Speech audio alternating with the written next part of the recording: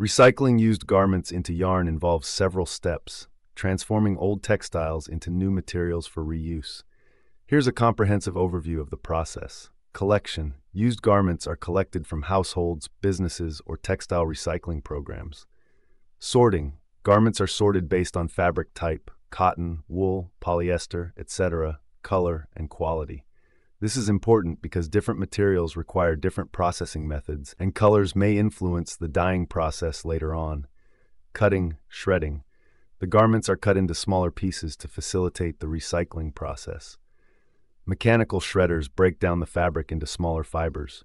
Fiber opening. These small fabric pieces are further processed through machinery that opens up the fibers, returning them closer to their raw material state. Cleaning. The fibers may need to be cleaned to remove contaminants such as dirt, dyes, or other chemicals. This step is crucial for producing high-quality recycled yarn. Depolymerization. Some synthetic fibers like polyester are subjected to chemical processes that break them down into their basic chemical components, monomers. These can then be repolymerized into new fibers. Purification. The depolymerized materials are purified to remove any remaining contaminants before being transformed back into yarn fibers. The recycled fibers are often mixed with virgin fibers, like cotton, wool, or synthetic fibers, to improve the strength and durability of the final product, as recycled fibers alone can sometimes be weaker. In this process, the fibers are combed and aligned into a loose strand called a sliver. This helps in preparing the fibers for spinning and ensures consistency in the quality of the yarn.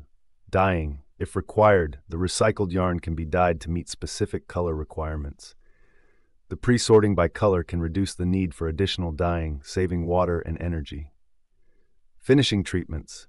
The yarn might also be treated with chemicals or coatings to enhance performance characteristics like durability, water resistance, or texture. Once the yarn is produced, it undergoes quality testing to ensure it meets industry standards for strength, durability, and appearance.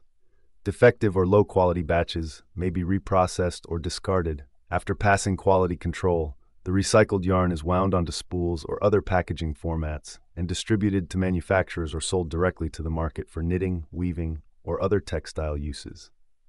10. Final product manufacturing. The recycled yarn is used by textile manufacturers to create new garments, upholstery, or other textile products, completing the recycling loop.